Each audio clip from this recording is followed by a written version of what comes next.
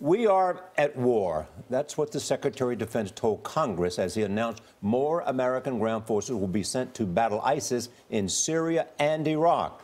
About 200 special operations troops will launch raids from a base in northern Iraq. The troops' mission will be to capture ISIS leaders and gather intelligence.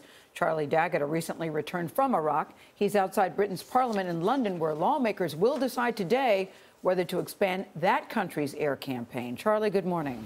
Good morning to you, and that debate is just underway behind me. Now, Prime Minister David Cameron made clear where he stands on the issue, saying anyone who votes against airstrikes in Syria is a terrorist sympathizer. And this all comes as the U.S. is about to dramatically step up efforts on the ground. If the vote goes through as expected, British Tornado fighter jets like these will join the U.S.-led air campaign against ISIS targets in Syria within days. But it is on the ground that the United States is about to take the fight to ISIS. The Pentagon has announced that about 200 special operations forces will be deployed to the northern Iraqi city of Erbil. From there, they will conduct raids in both Iraq and Syria. Defense Secretary Ash Carter told Congress the new forces will help gather intelligence and hunt down ISIS leaders. This is an important capability because it takes advantage of what we're good at, and it puts everybody on notice. In a bid to save face and aimed at the Iraqis themselves, Iraq's Prime Minister Haider al-Abadi said his forces were capable of defeating ISIS without the help of foreign combat troops.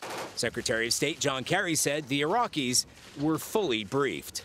We will continue to work very, very closely with our Iraqi partners on exactly who would be deployed, where they would be deployed. The Iraqi military appears poised to face a critical test, the take-back of the city of Ramadi. TV announcements have warned civilians in Ramadi to evacuate their homes immediately, while ISIS militants are reportedly threatening to kill anybody who tries. A success in Ramadi may help prove that months of airstrikes, along with capable ground forces, are having an impact on ISIS militants.